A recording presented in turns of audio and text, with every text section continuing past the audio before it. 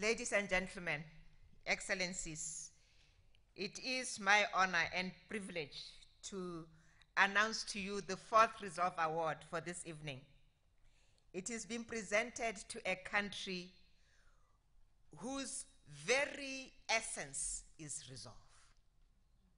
This country has been an amazing example of transformation, the endurance of the human spirit, and the ability of human beings to overcome and to succeed. It is my delight and honor to present the 4th Resolve Award to Dr. Jean de Dieu Ngirabega, Director General of Clinical Services, I beg your pardon, Ministry of Health of Rwanda. Rwanda is also being recognized tonight for the expansion of services.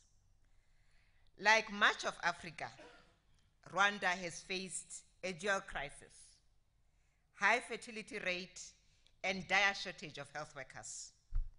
To decrease maternal mortality and increase access to long-acting contraceptives, Rwanda, like Ethiopia and Malawi that we heard about earlier, turned to task shifting, using a national program of trained and supervised community health workers to bring the services to the women who need them and who want them, and offer an attractive mix of potential contraceptive methods.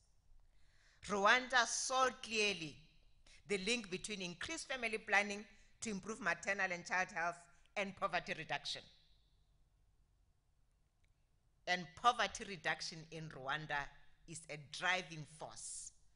I have never seen the level of commitment, I'm sure all of you who have been to Rwanda will agree with me, that we see in that country.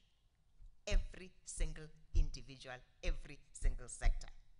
It is an honor and a privilege, Dr. Ngirabega, to present you with this Resolve Award on behalf of the Global Leaders Council.